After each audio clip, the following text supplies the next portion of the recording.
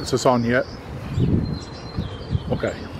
Hello all you YouTube chopper pilots. Today we're going to look at my latest creation. I just got fired up 3 days ago. Haven't even turned the pipes blue yet. Still riding around tightening up stuff. Are you ready? Okay, here it is. There it is. It's a 1967 Shovelhead, sold brand new at Dudley Perkins, San Francisco, 1967, Summer of Love. It's an FL dresser. Original owner bought it, rode it till 76, sold it to my buddy Dave, chopped it in 77 with Frisco chopper parts. I didn't meet Dave till 83. We were riding partners. When his back went bad, I wound up buying it from him. It was yellow cab yellow, had different tank, sissy bar, seat, and all that stuff up on it. And I just redid it from a bare sandblasted frame and split flywheels back up.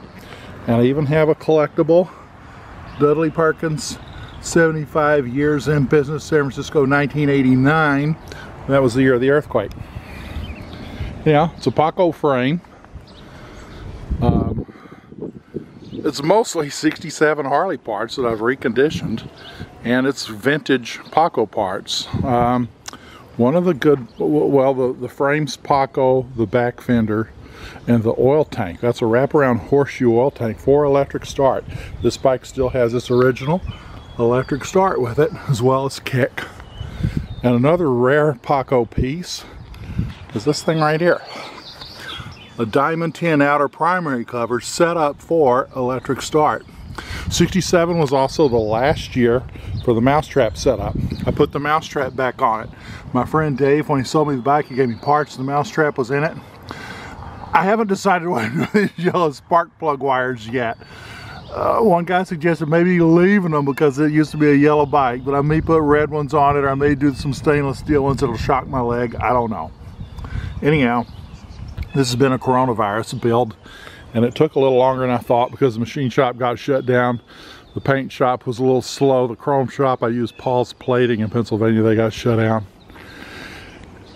This is original old chopper light. I rewired all the guts inside. I had to get it all re-chromed, rewired the generator light, the headlamp indicator, and I put a toggle switch for high-low headlights in there. It's a 67 front end, drum brake. People say, oh, what'd you put the moon hubcap on it? You think it's a dresser or something? It's like, well, it's a dresser chopper. It's a dropper. The Billy Bacanese rider had that, so I think it's okay to have that. I re-chromed the old original 1977 pipes, and I don't know if you noticed it or not, but I got kind of a hidden mounting system on them there. You can't really see those clamps hanging down, can you? No. Swap meet parts on here include this gas tank I got at a swap meet in Seattle around 92. These two running lights came from a swap meet in Yakima with my buddy Chuck and Dane and Stacy and them. We all went to a swap meet in Yakima. I think that was the spring of '81. I got those for $5. Oh, and the sissy bar is a swap meet thing. Since it has electric start, I also put double horns on it, but they're hidden. You can't see them anywhere.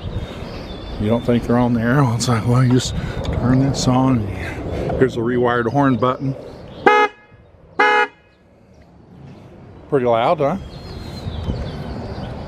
Anyhow, for people texting on their phones and crap, that ought to wake them up.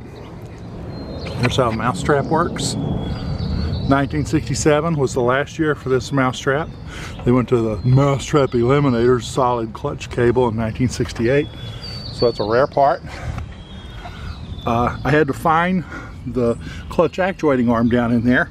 It's a special one because it's electric start mousetrap. Found that on eBay and chromed it.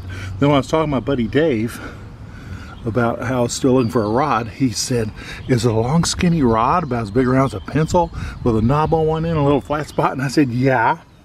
He started laughing. He said he's got it in his bench drawer in his garage. So he sent that to me. So I've got its original parts back together. Anyhow, I guess that's about it. that's what you got so far. We'll make some riding videos later. I've got a lot of riding videos on the 74 chopper, but it's suicide clutch and jockey shift, so it's easier to film. I'm going to figure out a way to film while I'm riding this one. Yeah, here's one of those old gas cap toppers. I sent that off to Paul's Plating.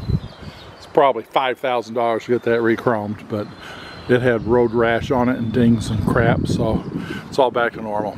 I didn't re-chrome everything on here. Number one, I couldn't afford to. Number two, I left a few things with its original patina, like this kicker cover.